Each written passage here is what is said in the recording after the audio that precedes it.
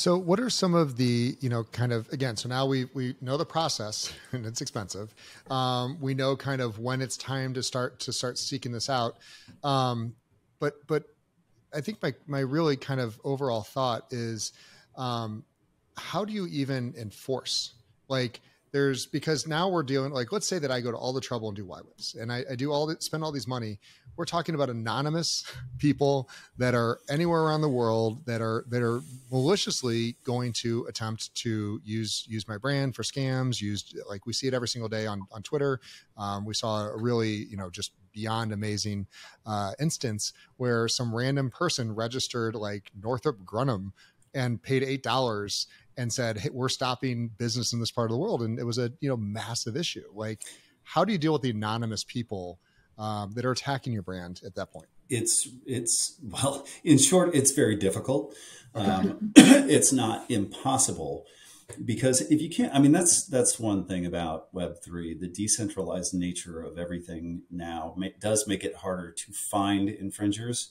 If they're somewhere, I'm not picking on a country, but let's say I'll just say somewhere in Eastern Europe and, they're a hacker. They've come up with something. They figured out a way to use your mark in the context of a domain name in a way that might be confusing to consumers.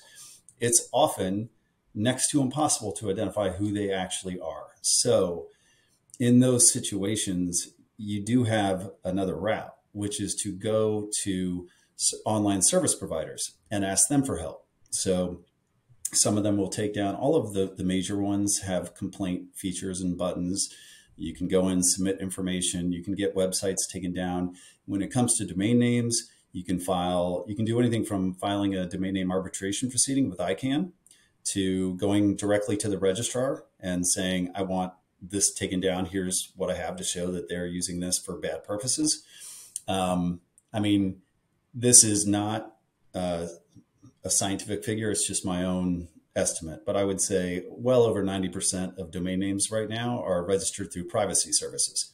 So it used to be you could go into the Whois databases and find out exactly who registered a domain name, but not even those names were always real.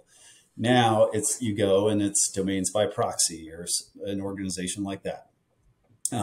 But you can go to the registrar, you can go to ICANN. There are other ways to tackle this. It's just, there's no getting around the fact that when you create an entire system that is decentralized and that cherishes anonymity, it's always going to be a challenge to find who's doing what. Love it. And I think one of the challenges as well is that it's a big game of whack-a-mole. It's like, it is endless. It's not as if you deal with it, you've gotten it all down, and now you could rest. Like, you could never, ever rest. If your brand is important to you, if it's gotten, and the more successful it is, the more you're going to be whacking that hammer.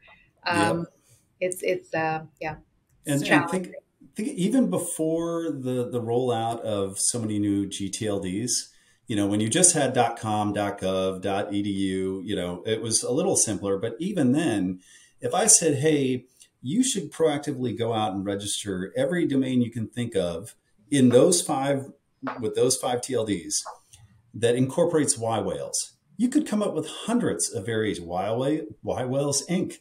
Just tack on other letters to it. And it's so Ronnie's right. It's whack-a-mole, but there are things you can do to, at the end of the day, hopefully minimize uses of your brand that really would hurt you and confuse people, and leave, registration of domain names that might bother you, but they're not really hurting you. Just leave them be.